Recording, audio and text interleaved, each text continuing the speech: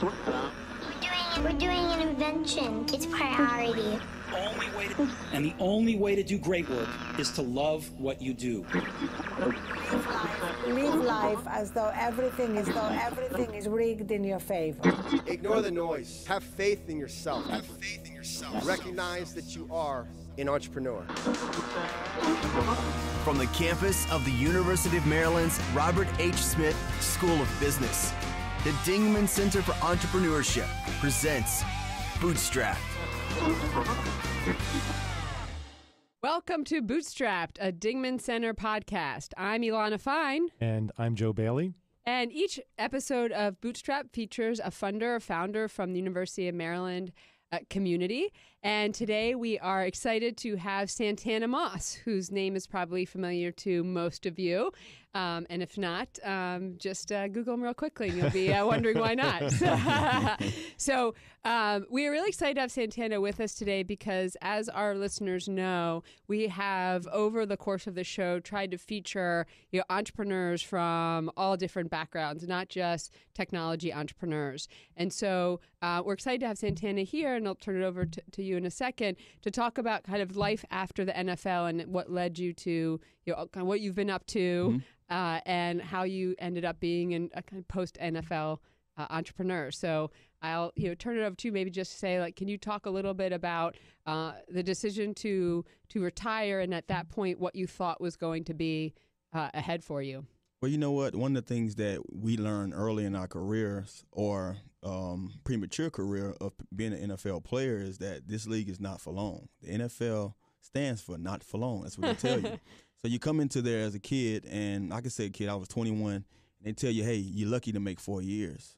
I come in there my first year and hurt my knee, and I'm put on the shelf immediately. And I just went through 4 years of my best playing in college and at an all-time high, and the only injury that ever set me down was, it didn't even sit me down, I had a broken jaw, and I played with it. And I'm sitting here now, the one tool that got me here is my knee.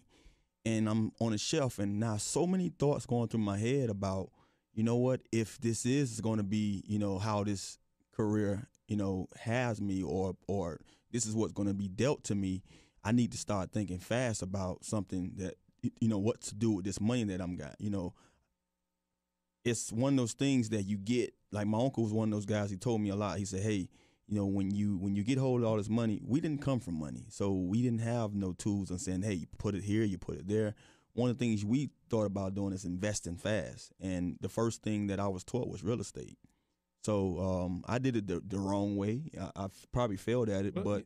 So let me ask, because, you're here, you're in the NFL, you have these resources but you've got to have a whole set of people, agents and teammates and a bunch of people who are kind of there. I mean, is that a trusted network of people to help you think about a real estate pivot? No. You learn fast that you can't trust everybody in a suit. You can't trust everybody. They tell you what first. What about a bow tie? Can you trust everyone in a bow tie?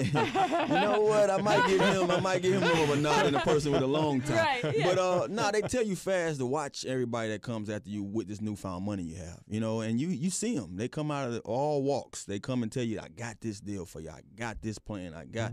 They sell you so many dreams that you believe half of them. And are you saying no to all of these opportunities? Yes to some, You're saying no to no, some? but being a guy like me, I've always wanted money, and I've always wanted to sustain the money that I have. So you're thinking about them and like, well, if this is going to allow me to see this money grow and have it for the long term, maybe I should, partake in that, or maybe I should, have some consideration of what are you talking about. So I was one of those guys that, if you came to me and you were somebody that I trusted, then maybe I might, listen to you. And my dad was always one of those persons that told me, look, put it in a CD, you do this, you do that. It didn't come from it. So he didn't know much. He just knew what he knew. When these people are coming to you with opportunities, are they asking you to invest your money in this opportunity or just lend your name to it? How does that work? You got to understand something. When you have the money, they're really coming to you because you have the liquid. They want you to use your liquid to make whatever suggestion their dreams happen. Exactly. So instead of them teaching us the way I've learned now over some of the L's I took, and these L's wasn't losses, they was definitely learning, points in my life. I use them all as stepping stones. I say, hey, I learned. It's an L, but I learned from it. Yeah. They basically didn't teach you or tell you that, hey, you can use that as collateral for you to get the to get the, you don't have to use yours, just it can be something you put up and say, well, you know what, let me get this money from you and use that. And guess what? If it doesn't work, then I have this to be able to pay you back on. That's right. That's right. We wasn't taught that. You was told to use yours. So I went out there and I did that. I went through the real estate route and I bought property. I bought probably too many, properties that I shouldn't have bought at that time. Instead of crawling before I walked, I went out there running, and that's all I knew at the time. And when you're buying properties, how are you curating it? Are you focusing on a geographic area? You have somebody helping you out? Well, I did one in one WAP. I had a realtor, and he knew more about selling and getting sales more than telling me what was the right way to, buy. He was thinking about his pocket instead of thinking about mine. And I didn't get out there and just buy one at a time. I bought one big old community of, triplexes and duplexes. And I'm saying to myself, the guy who I'm buying from, he told me how much he was generating. And I'm saying to myself, wow, I would love to generate that kind of money on my money. Right. Who wouldn't? Who wouldn't? And what I didn't know is the upkeep comes in place, and to have to go get that money from those tenants, all that stuff plays a role. But like I said before, I did it for a few years. I lost on it. I learned from it, rather. And I was able to move out of it or move on, learning something from it, and then downsizing it and buying a few and being able to sustain those and really see those grow and be valued to me. So, going the route I wouldn't advise anybody to go that route, but it was a good learning tool. It was a good way to go out there and say, I stepped out there on the limb not knowing and end up, learning from it. And now I'm able to go out here and do it again without having to take those same L's. So I know real estate is one of the many things that you're involved in now. When you look back on what's happened since retiring, like how did your portfolio come to pass? Like what did you do in that first year? Maybe you took up you recuperated a little bit, but how did you go about down that path? One of the things I can tell you is that to this day, I've been retired now for 4 years, and I'm still trying to find ways to make sure that I'm doing the right thing with my investments. I don't shy away from many of them, especially when they make sense. I'm more cognizant, when it comes to knowing of them, because I've been out there and I've done so many that didn't do well, even through the ones who were supposed to be my advisors. I allowed them to do investments for me, and they didn't do well. So having to be dealt that blow so many times, you able to learn yourself, like, man, you know what? Everything that sound good isn't good. So let me, take my time with anything that's, being presented to me. And even if it's being presented to me, half of the time I don't want to do it. Let me go out there and do something that I want to do, that I feel like that can generate something that I feel that is doing good. Or if I have someone of a friend or someone who I know that is out there doing some of the things that I want to do, hey, I follow that cab. I call it follow that cab. I jump in the same cab and go the same route. And to me, that's been working for me more than just allowing somebody to give me advice and say, well, do this or put up money here and there. And one of the things I want to do the most right now that I'm retired and knowing that the money goes faster than it comes in is try to find some of those annuities and some of those things that you can go out there and say, hey, long-term investment, let me go out here and put this money up for long-term and let it build on its own instead of putting it in the bank and you getting 1 or 2%. I mean, so first of all, it sounds like you've become quite the seasoned investor now, looking at your portfolio, trusting your own gut instincts. Kind of what are some of the opportunities that you see right now? Well, some of the things around me, I've talked to many guys. I rub elbows and, bump shoulders with so many people that's in the world. And different hedge funds come my way. I have a guy that's with Merrill Lynch. And it's crazy because when I first got into the game, I didn't know the different types of financial advisor. I didn't know the private ones from the public ones. I didn't know it. I didn't know money that way. My first real job was the NFL. I remember painting for somebody and he gave me $800 and he's like, I think it was a booster. He just made sure I was paid, and I probably should have got $75 for it, and I got $800. You know what I mean? So at the end of the day, that wasn't a job. But he had to find a way to pay me. You can't just pay me. You know what I mean? I'm just being real with you. Yeah. So the NFL was my first real job. So to not know money, all I knew is to just, hey, when I got it, it was like hotcakes. You want to do something with it. And so going through the things I went through, now I sit there and I ask guys, people who I'm familiar with who has wealth, what are some of the things you doing, with your money that's allowing you to accumulate what you accumulate and sustain some of the things you have outside of your business.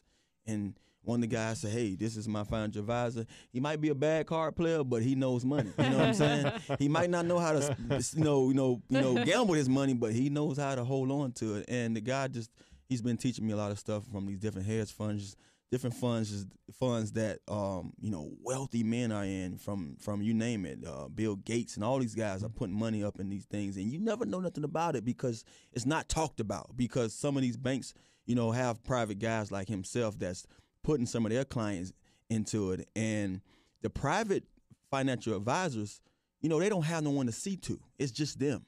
So we wasn't told that.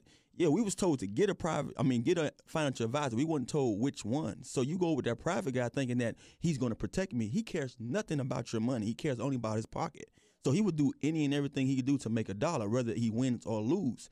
That public guy, that guy who's with the Merrill Lynches, with the Wycovias, with all those name brand banks, they can't lose. They lose, the bank lose. I sue the bank. I don't sue them. Yeah. So, I learned my lesson from dealing with them. So that's some of the things that I had to, step out there on the limb and be dealt with in order for me to understand now. And I think the best teacher in life is experience. Mm-hmm. That's the only way I've learned. And I've heard guys tell me, one of the things I can tell you is that I can't sit up here and tell you that everything was peaches and cream for me. I can't sit here and tell you to you all face, I'll be lying to you to tell you that, man, all the money that I got, I was able to hold on to it and I see it growing now. No, I had to fail. The thing is, you're failing, but you're still putting yourself out there. So you're taking these experiences, and we see this a lot in our podcast with other guests, is you learn from this and you still go out and you make it happen. Yeah, and that's one of the things that I'm able to walk high with, because for every time I've lost,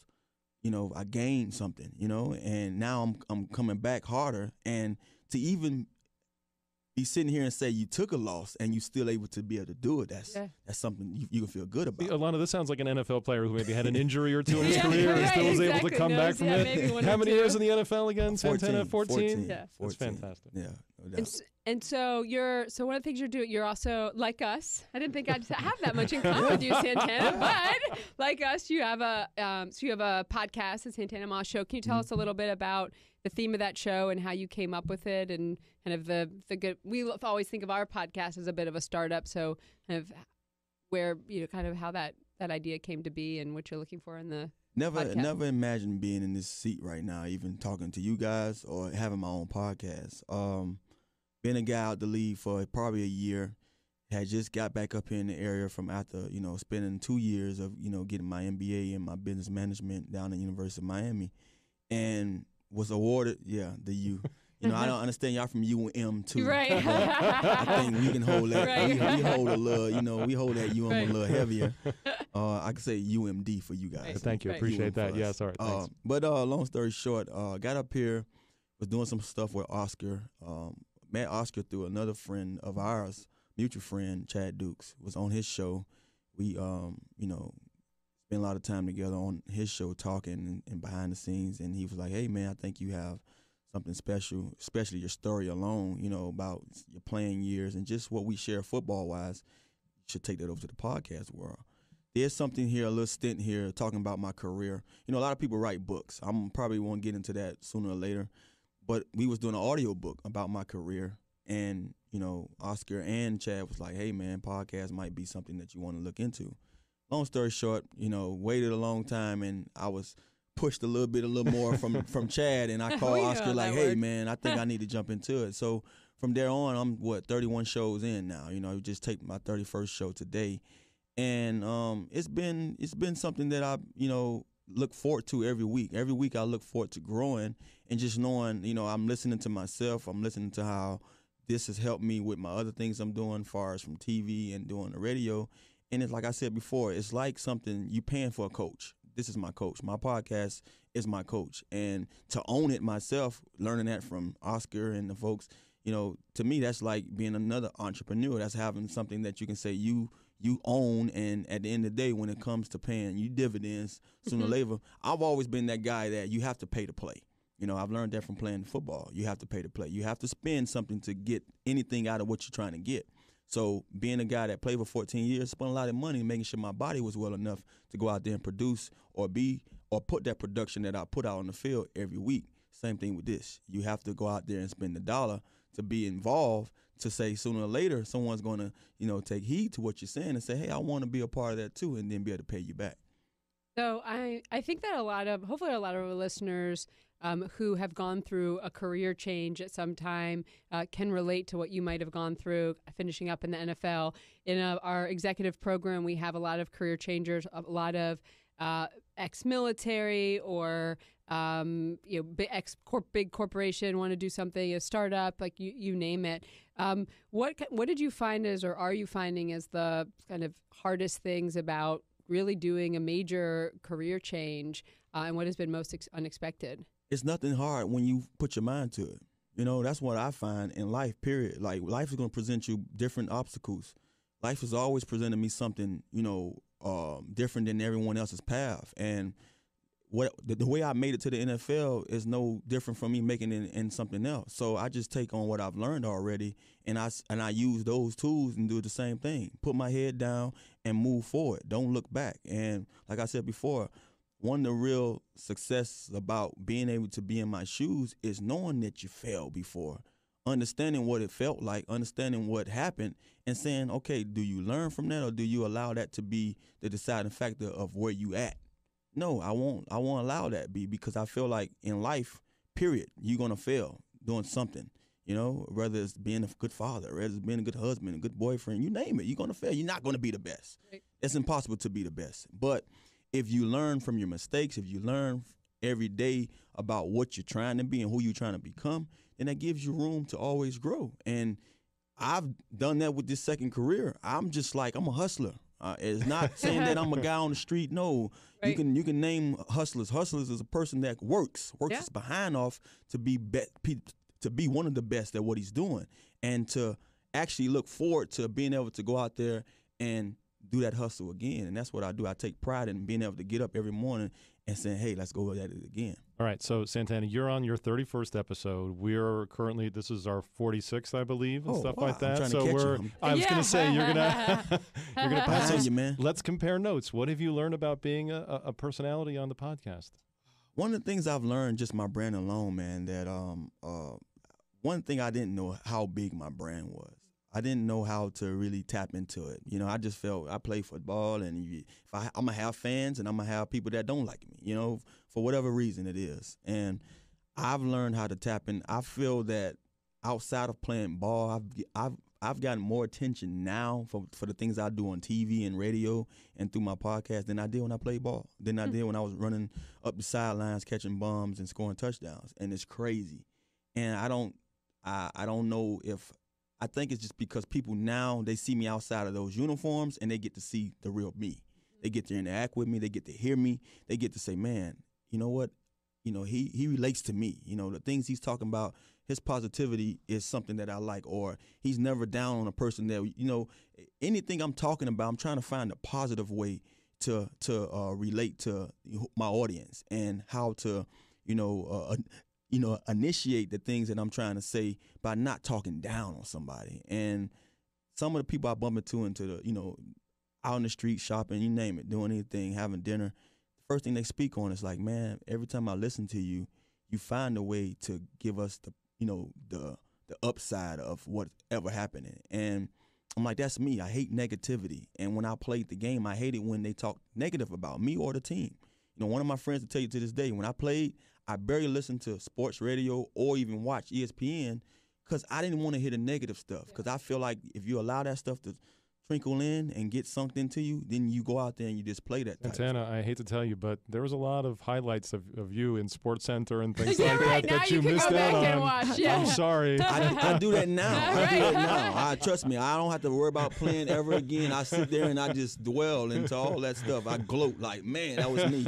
And then my kids watch YouTube, and so like, Dad, like, this what you did this? I'm like, yeah, it was me. So no, I enjoy it now. But when I was playing, I was in one of those those things like the horses have. I had a blinder on, and I never want to look outside that box. Does that happen when you're here in the podcast village here in DC, when you're doing your podcast as well? You got your blinders on, you're focused on doing that? I'm focused on everything, man. I'm chasing so many things right now in life, you know, and it's just, to me, I live a happy life because I feel that when you're working, when you're busy, you know, it's nothing you could complain about. You know, I could be sitting back somewhere and sitting there like, well, yeah, I once was a good football player.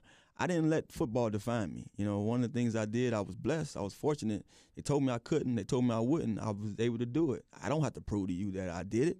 I just feel that all of us not chosen, and I was one of them, and I was fortunate for that. You know, we have a word for this in the entrepreneurship context, which is a serial entrepreneur, someone who's always reinventing themselves and trying and doing new things and things. I mean, I would say so. Alana, do you agree? Yeah, and I think it's really interesting that you've been able to do so many things. You also are, I believe you also have a football camp. Is that correct? Camp. Okay. You name it. I'm just diving. What aren't you doing? I don't want to cut you off, but I'm just starting up a trucking business. Okay. STM carriers. It's not off the ground yet, but I'm into the, you know, before you know it, I have my first truck soon. I had to go through all the, you know, the preliminary stages of getting, you know, qualified and everything and get my business out there. What's it called again? STM carriers. STM carriers. Yes. So you'll be hearing about it. We'll be up and down how'd you these decide of all the things? Like I say, it's like you have folks that, you know, I have like friends that does so much, and you know, you're listening to them talking about different people that they use and what business is growing and how you can tap into it, and you saying to yourself, one of the things I've always done is I try to protect my family. You know, I try to protect my brothers, my friends, my cousins, you name it. And there's a lot of people out in this world don't have a chance to work. And for whatever our reason is, they apply for jobs and they don't get them. And I'm like, if I can form a job for you and you go out there and do the you know, right due diligence of getting yourself qualified to work, then I'm the guy supplying you work, you know? Yeah. And that's better than me giving you money, you know what I mean? So that's, you know, I've been a guy, like I said, I stepped out on many ledges because of that, because I've always wanted to provide for other folks, and I try to find other ways of providing. I give you a job instead of giving you money. And I think when it comes to certain things that I've chosen, it was beneficial for them and me. So this trucking business is something that's been growing, and one of my friends has been in it for like 2 or 3 years. He's grown his fleet to like almost 14 plus trucks. And he played ball, and he's like, Tanner, I'm making some of the money that I saw when I played ball, and I think they need more of us. They need more people, you know, who they need more businesses that, because some of the loads I'm getting, I can't even, I need to share some of my work because I have so much. And he's like, you need to get into this. I let it. And is this an example when you had mentioned kind of following the cab, right? Other people are putting their money in something. This is an example of this? Jump in that cab, man. Hey, if it's working for you, okay. If I do the right research and you lead me, you know, and I trust in you enough to lead me to that direction, and I feel like it's something I can do, I have to feel it, though. It's nothing I'm just going to jump into. I have to feel that it's something worth my while. So what kind of cabs are you paying attention to right now? Oh, man, you name it. Anything is making $1. Yeah. Anything is making $1. But, like, are there sectors that you, like, look for or stay away from? Are you interested in tech, pharma, consumer products, everything? Yeah. Well, I mean, I got to imagine with someone with your background, that's somebody in the sports, apparel, athletics kind of. I've had many things thrown at me. Make sure you meet our next guest, by the way. And I turned down many of things. One of the things that has risen my eyebrows of lately is medical marijuana, to be honest with you, you know? And it's been to the point to where I've seen folks, you know, in my upbringings, you know, go to jail behind this stuff. And I'm like, now the government is allowing this thing to be legal in certain areas and to accumulate wealth. They're getting wealthy off it, and there's a lot of other people that I know in this business is getting wealthy off it. So, hey, let me catch that cab and see if I can learn something about it. I love the catching the cab. You know, that's I'm going to have to use that. You know, I've stuck my nose out there, and a friend of mine was doing it, and I said, hey, teach me a little more about it. And so I'm following those, you know, those footsteps as well. So now you had, when you talked about the trucking company, you talked about how you create this company, you can help create jobs. And so it sounds to me that you're a bit of a social entrepreneur, which we work a lot with at the Dingman Center. So you're kind of looking for double bottom lines in what you do. How do you, and I know you have a lot of charitable work too. Like, do you see some of these interests coalescing around any certain passion passion, like you talked about, football for young kids, or you're making sure you're doing things that are creating more jobs? Like, where do you see kind of all those things aligning for you? Well, I'm just a giver, and I had to find ways of giving without really giving, like without giving what I've earned hard, worked hard for. And so I found a way of giving my time. I give my time to the youth by mentoring, showing up, providing these camps, providing the many, things I do to donate to different communities, whether it's coat drives, whether it's food, during the holidays, whether it's book bags, the startup, when school startup. I have to, find ways to be able to give and not feel like I'm giving too much or giving at the wrong time. And that's the same thing I feel when it comes to accumulating, or providing jobs for people so they can accumulate, their finances can, finally see something more than what they've been seeing. I've always had this thing about being wealthy, and you play football, you a lot of money. Yeah. And, you see a number and they tell you, oh, he got all the millions. No, they think half of that, and then you find out that, money brings problems, and half of the time it's from your family. You're taking care of bills that you shouldn't take care of. So like I said before, from my experiences alone, I see where money could take you and how far it can take you. And I've always said to myself that I can't just allow myself to be pigeonholed and say, this is going to provide for everything I want to do. I take care of too many people, so therefore I've always had to find ways to generate more, and that's why I've been accustomed to doing the things the way I do them. I go out and find other ways to accumulate that wealth that I want. So, I just think it's impressive, Santana, how you were able to go ahead and recognize that it's not just kind of, I guess, the Robin Hood approach where if you have something to give it away, but rather it's to allow that to multiply by making those investments. And it sounds like you're really investing your time as well as your money into these endeavors. So I just think it's admirable. Thank you.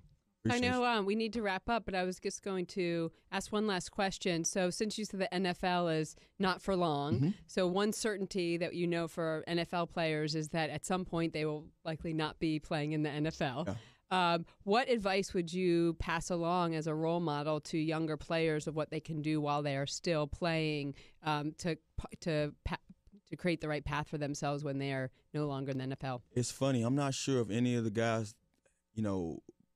appreciate the game the way I appreciate it, to where I was so caught up in the game, I cared less about what was going on with the money that they gave us. Yeah, I knew I had money, but I was so blinded by, what I had to do on the field to where I cared less about what I did with it.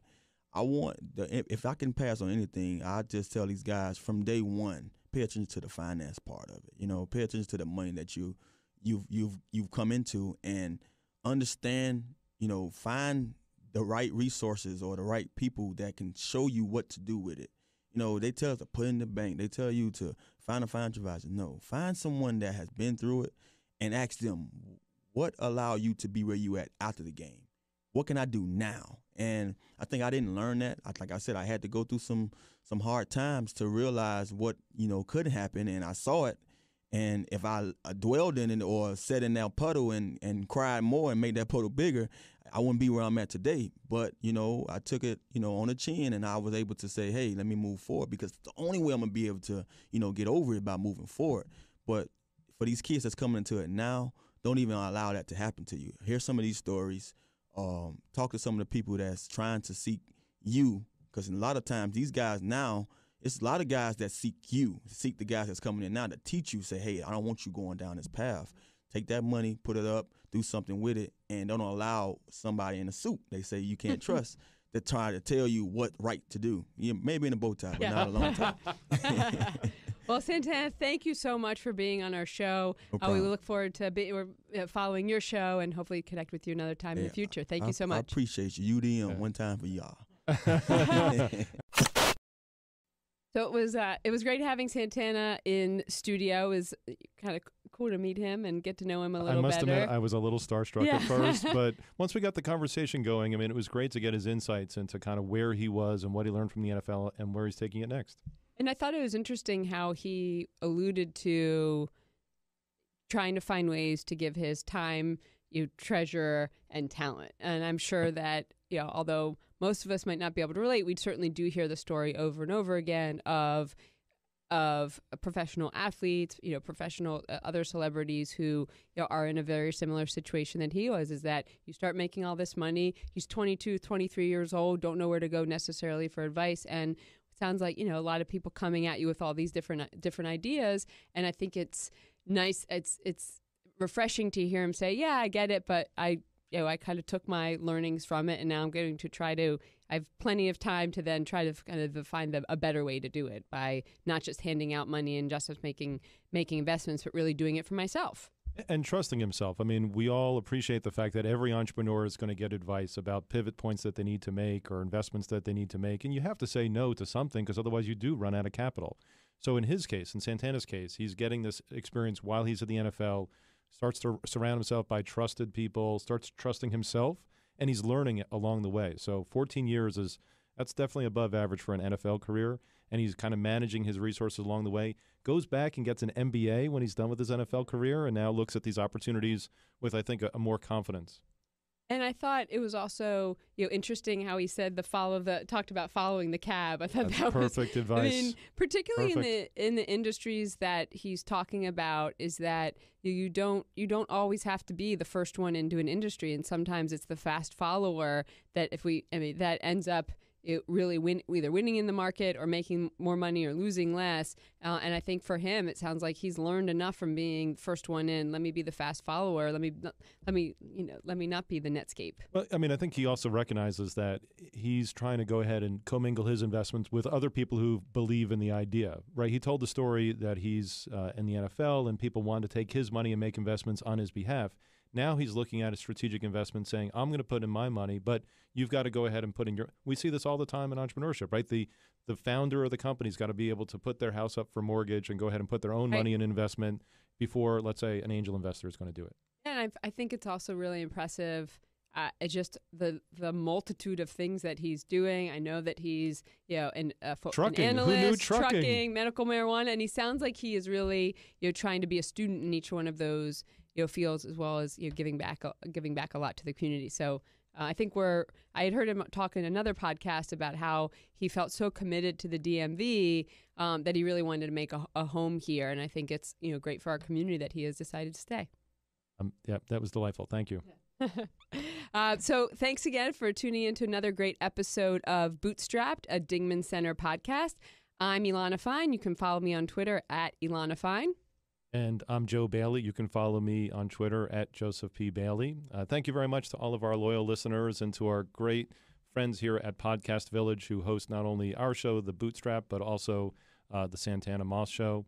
Thank you very much. Also, I think, Ilana, it's great to have you here and chatting with you again with such an esteemed guest. And until next time, we ask you to bootstrap your next venture. Bootstrapped would like to thank its cast.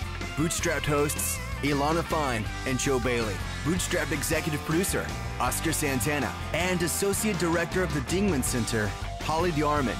Remember to subscribe to our show on iTunes and leave a 5-star review.